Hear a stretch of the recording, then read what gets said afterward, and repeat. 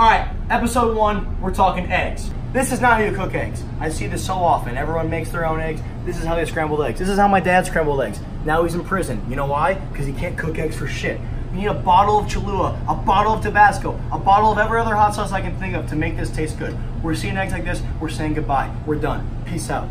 That belongs in the trash. I'm going to show you how to cook eggs. I'm going to show you 2 methods. We're going to go low and slow, a little bit of French, and we're going to go nice sheets, the American diner style. Let's get cooking.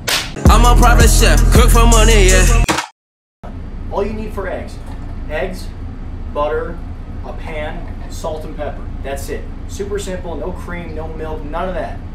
Eggs, butter, salt, pepper. Write that down, that's it. Okay, and now you just want to crack the eggs into a bowl. That's pretty self-explanatory. I don't think I need to show you how to do this. Oh, look, that's a one-handed crack. You might not be there yet. Just crack them in and start whisking.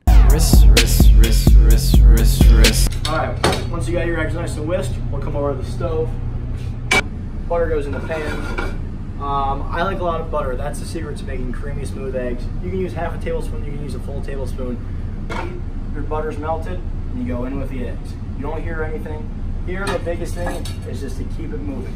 You want constant motion in that pan. Eggs cook at such a low temperature that you can go on the heat, off the heat, and it's still cooking. Look, no, the pan's not on the flame, still cooking. Boom, back on the heat.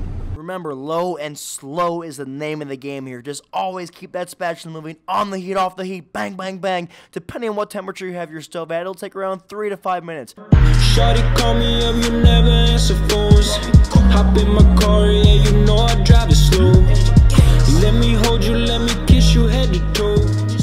Once your eggs start to come together like this, you're ready to go. You can take it off the heat. It'll still cook a little bit in the pan, but don't overcook them. These are light and fluffy eggs, and they're ready to fucking eat. See, you come here, and this style, low and slow, really needs a vessel. So I'll put it on a piece of toast, and then salt, pepper.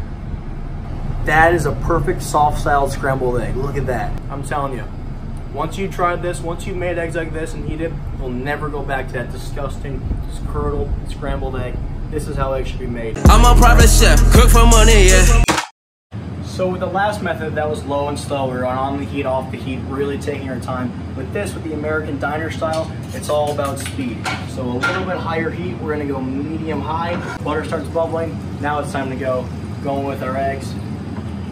You can hear it start to sizzle, and right away your eggs are cooking, they're cooking fast. So you just pull apart, boom, move it and fold it. Move it, fold it. Alright, the key with this method is to tilt and fold. So that pan gets hot, boom, create that sheet. Swipe it up. Swipe like on Instagram, a nice swipe up story, or Tinder. You swipe to the right. You keep swiping those eggs, creating those beautiful sheets, those beautiful folds. Yeah, I'm using a fork. It doesn't fucking matter. You can use a spatula. Just keep that motion going. Tilt, fold. It'll be over in no time, a lot quicker than the first method. And bang, look at those beautiful golden fluffy eggs. And we'll take them out of the pan right now, slide them onto a plate, looking fantastic. Salt, pepper, can't forget, and boom. Perfect American style diner eggs.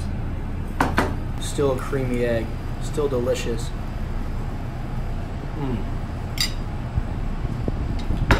That's a good egg. You know what I say to that egg? I say, bang! Bang! That's how you make eggs. We're done with the stupid scrambled, overcooked eggs. That's how you do it. You either go American or you go French. Are you feeling like a coward or a champion? Doesn't matter. You're gonna taste great either way. The French, I don't mean they're cowards. I take that back because they can cook like nobody else can fucking get. They might not be able to win wars, but damn it, they can cook. I'll see you next time on the College Cooking Show. Peace! I'm a private chef, cook for money, yeah.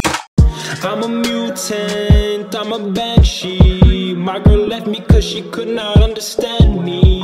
Just come back now, hold my hand please, before the voices in my head start to command me.